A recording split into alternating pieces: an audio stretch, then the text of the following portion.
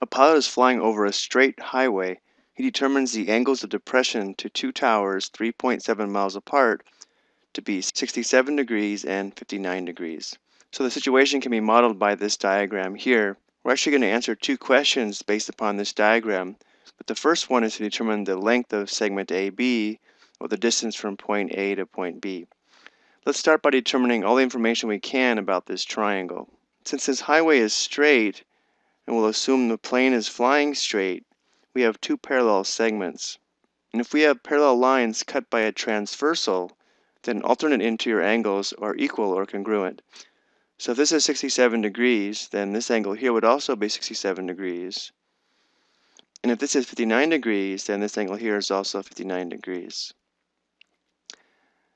And then looking at this last angle here, notice that these three angles form a straight angle, therefore their sum must be 180 degrees. So the measure of this angle here would be 180 minus 67 minus 59, which would be 54 degrees.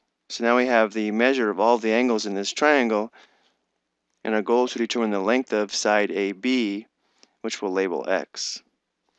Looking at the information we have in the triangle now, notice we have the measure of this angle and the length of the opposite side. And this is an indication that we can solve for X using the law of sines. So now we can set up a proportion with one unknown. We'll have the sine of 59 degrees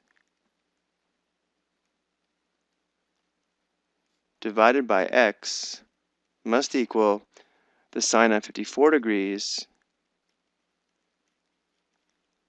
divided by 3.7 miles.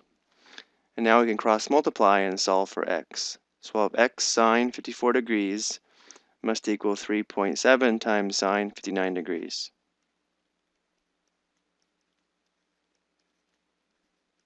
And now we can divide both sides by sine 54 degrees to determine X. So we'll have X is approximately equal to this quotient. So let's go to our calculator.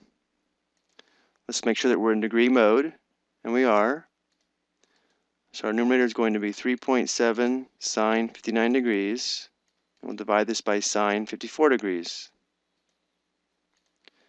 So X is approximately 3.9, and that'll be miles. Let's go ahead and label this. Now let's take a look at the second part of this question. Now we want to determine the elevation of the plane, which would be the length of this vertical segment here. Let's call it H. So when we sketch this height, notice we created two right triangles from this larger triangle. We can now use this small right triangle here to determine the height or altitude of this plane by using a trig equation. If we use the angle here that measures 67 degrees, H would be the opposite side, and this side here would be the hypotenuse. So we can write the trig equation sine 67 degrees must equal H divided by 3.9. Now we can just multiply both sides of the equation by 3.9 to solve for H. That simplifies out. So H is equal to this product here, so we'll get a decimal approximation of 3.9 times the sine of 67 degrees. So the altitude or the height of that plane is approximately 3.6 miles.